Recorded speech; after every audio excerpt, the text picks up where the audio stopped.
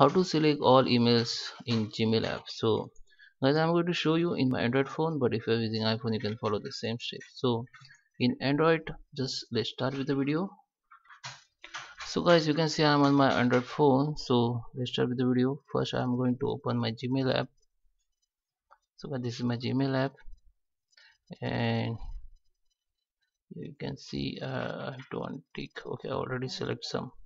So if you want to select all mail in Gmail app, so you have to select and hold for 1 second and it will be select. Now you have to do this for every email, guys. Okay, because in Gmail app there is no option to select all emails, but still there is an option you can use your Android phone to select all mail. For that you have to use your browser. So if you're using Chrome browser, you just open the Chrome browser and open the Google and log in with your Gmail ID.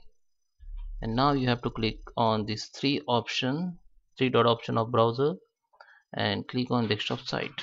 So it will be show you the desktop views, and now you have to go in Gmail.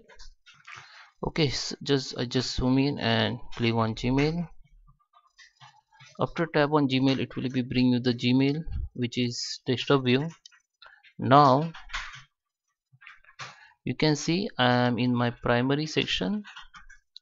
So if you want to select all mail from this section, I have to click on this.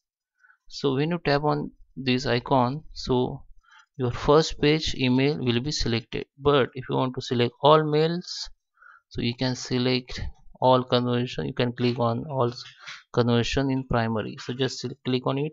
Now you can see all 315 315 conversion has been selected. So now you can delete it, remove it, everything you can do it. So I hope you like this video. Thank you for watching. Please subscribe.